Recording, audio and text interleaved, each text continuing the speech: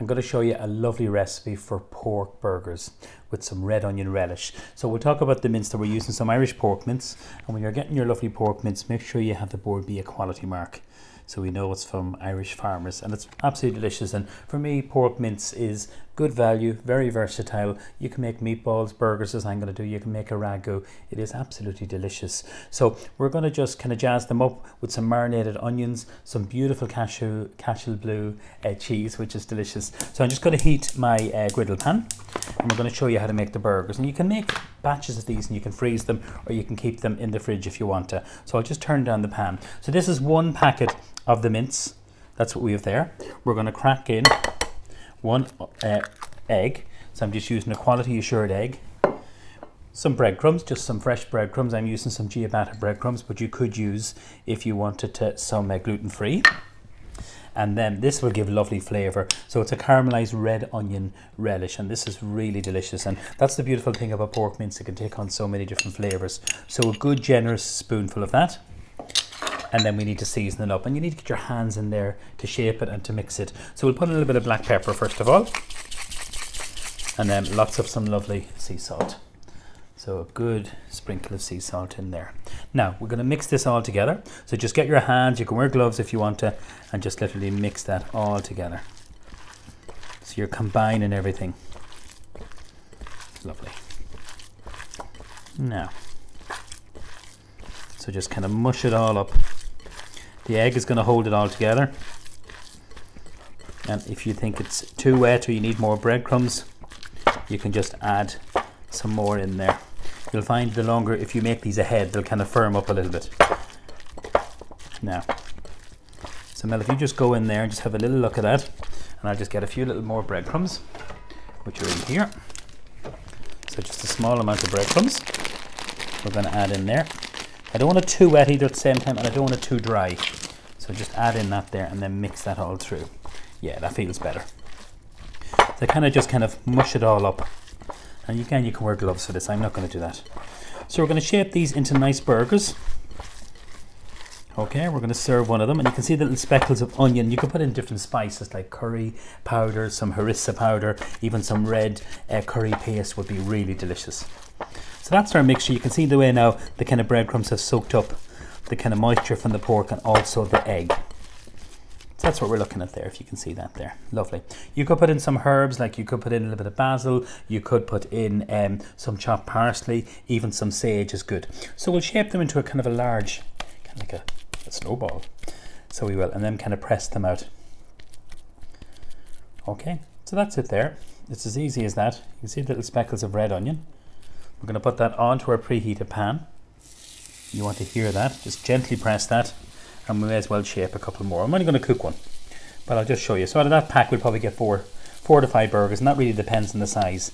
And then I'll just show you, just if you were doing some meatballs, you'd shape them a wee bit smaller, and you kind of curve your hands like this, and then you could have them like that. And that's lovely, just pan fried with a nice tomato sauce, a little bit of pasta. It really is delicious. Or you can do little kind of sliders, you know, the tiny little burgers. The twins love that, so they do.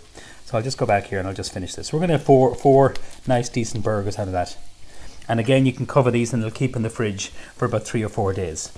You can also freeze it. If you're going to freeze it, what I would do is put a little bit of parchment paper onto a tray, and then all you do is label them, date them, and into the freezer. So that's her. That's one packet that I used. I'll move that out of the way. And most important, after you do that, you have to wash your hands. So just put that into the sink. So we'll turn up the heat there, get that going, and give your hands a really good washing. Now, so I'm going to put a tiny little bit of oil just onto the pan, and I'm going to use some nice rapeseed oil. So use some of this. Now you'll hear it sizzling. So you have it already seasoned. It won't take long to cook. And we're going to finish this under the grill, so we need to make sure that it's cooked through. Really, really important. And you'll see the way it can kind of caramelise, so it will, because of the red onion relish, because there is sugar in that. So just while that's on cooking, just have that there beside us, we're going to just make up a very simple pesto mayonnaise, marinate some tomatoes. Oh yeah, I nearly forgot. We're going to put some red onion, grilled red onion. So you have red onion relish, and then I'm going to put a couple of little slices of this. So I'll just get this onto the griddle pan. just this side. You can see I like red onion, so I'll put a couple of them on there. Lovely. Okay, so this couldn't be easier. Some full fat mayonnaise. We are going to put in a couple of spoonfuls of pesto, and this will work really well. You could use some sweet chili sauce or sriracha sauce, which is really, really nice and a little bit of a kick. So what I'm trying to show you is just how versatile the pork is. It can take on lots of different spices and flavours. So just give that a little mix through, and this can be done ahead. And that's it there. That's it done. You have a nice little bit of a mix. So you have that lovely flavour from basil. So we're just going to flip over the burger. Lovely. And then just turn that down. You see the way it's nicely caramelising, which is perfect. So I've turned down the heat, okay? We don't want it to get any more browner than that. And I put a little bit of oil onto that, and then what we'll do is we'll just flip over these onions, these tiny little onions. Now because I sliced them nice and thin, you could, if you wanted, to put a little bit of balsamic vinegar onto them. So that's good there, that's good to go. We have our little mayonnaise. Now we're going to do our lovely little marinated tomatoes. So I'm going to jazz these up with a little bit of balsamic vinegar. And these are, little cherry tomatoes, which are lovely and sweet and gorgeous. We're going to put some lemon zest into this. So it's a lovely little recipe that you can make ahead. So it works really well with the sweetness and the softness of the pork. And that's one thing about pork mince. It is a lovely soft mince, and a great one if you're making kind of like a ragu. You know, like for like a pork bolognese, something like that. It really is delicious. So a little bit of lemon zest in there. We're going to put some salt, and we're going to put some extra virgin olive oil in this. Now, lovely. Good drizzle of that. And then a good pinch of salt. And then some black pepper. So it's just a very, very simple little recipe here. If you make it overnight, it's even nicer. And I think with some fresh basil, it works particularly well. So I'm just going to get the basil, and we're going to chop this really, really fine. Watch the fingers. So this can be all made ahead. Your lovely little pesto mayonnaise, your tomatoes. Now just get a spoon to mix that, and that's it. So they're kind of two very quick, simple little elements for the lovely little, or for the burger, should I say. Okay, move that out of the way. So let's have a look at our burger. How's it cooked? Turn it over. Lovely, and flip over your little thing. So this needs to be cooked now for just a little while more, and then finished. So just turn up the heat there. So just press it down.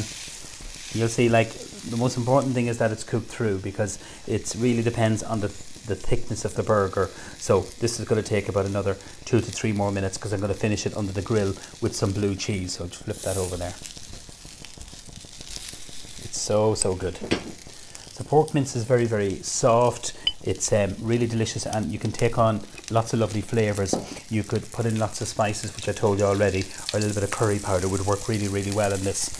I'm going to toast some brioche buns in a moment. You could use some Waterford Blah, which is really, really good. And then the blue cheese that we're going to use is the Cashel blue cheese. So this is made in County Tipperary. It's an iconic blue cheese sold all over the world, and it works really well with pork. So the blue cheese, we'll just place it on top, and we'll just literally finish this under the grill, and it'll give a lovely kind of a flavour coming through onto the pork, that blue cheese, because it's kind of sweet but it's salty at the same time, and it works really well. So all I've done is I've just cut 2 little slices of the blue cheese, and what we'll do is we'll just literally place it on top, and we're going to literally place this under the grill. So it's still a little bit soft here, if you can see that there. You press into the centre, so that means it's still not cooked through. Really, really important that you do cook it fully through. So that's really important. I think the salad to serve with this is just a little bit of cause, so I've just literally washed that. There's a nice bit of a crunch. You could use some wild rocket, you know, but I think with the blue cheese you have lots of interesting flavours. So just to recap what I've done, just while I'm waiting on the pork, the tomatoes, we put in some lemon zest, which works really well, balsamic vinegar, some oil, and some fresh basil and salt, and that can be done 2 or 3 days ahead. If you can, always serve it at room temperature. That's really important. And then our beautiful pesto mayonnaise, so some mayonnaise and some good fresh basil pesto. That's a little gem of a thing, and that would be lovely just with the burger on its own, and the maps without even the tomatoes. So let's just flip this over. Beautiful.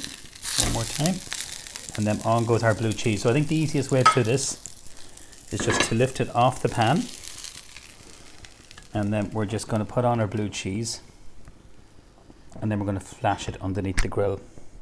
So while that's under the grill, we can just toast our lovely burger baps. So these can be kind of sealed off and finished off in the oven. They can be cooked in the barbecue. I think the griddle pan is the best. So we're just going to let that just cook there. And then our lovely brioche bun. So brioche, as you know, is a kind of like a nice sweet, kind of like kind of a bun, so it is. And the brioche buns are really nice. You could use the Waterford Blaz, you could use, you know, just a regular burger bun with some sesame seeds. So it's totally up to you. So I'm actually just going to warm these through onto the pan that we've actually cooked the pork burgers on. So I can just switch that off there. There's no need to, you can toast them, but I think you're getting the flavour. It's going to mop all those lovely juices that come out from the pork.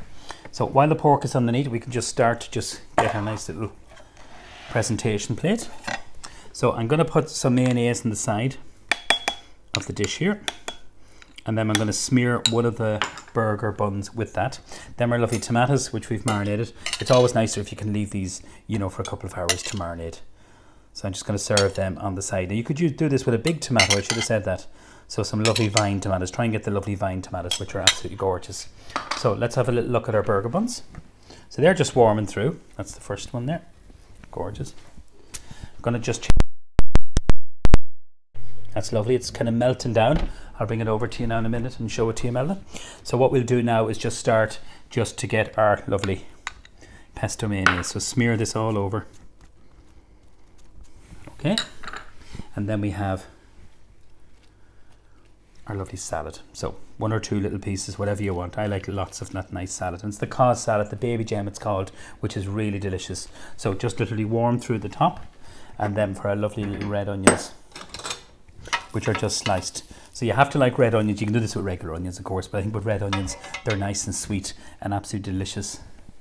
So the whole combination, that lovely soft, kind of like really, really moist Irish pork mince, that lovely kind of salty blue cheese, and those sweet red onions and the pesto mayonnaise is a great combination. Look at this. This is great. Super. Now, so you can see the way the cheese is melted. That's perfect. You could get a little bit of colour, but I'm happy with that. Okay. So now we're going to serve this and just literally place it on top of your burger bap and the red onion, and then this here. So there's a good mouthful in this. So there is. I always like to use one of these little kind of bamboo skewers that kind of hold it all together for presentation. And there we have it. So it really depends on the thickness that you make the burgers in. Make sure they're cooked through. That's really, really important. Once they're firm to the touch that they're cooked through, they can be made ahead. But for me, the most important message and thing is getting this and using this beautiful Irish pork mince. And you're looking for that Bord Bia quality mark just there.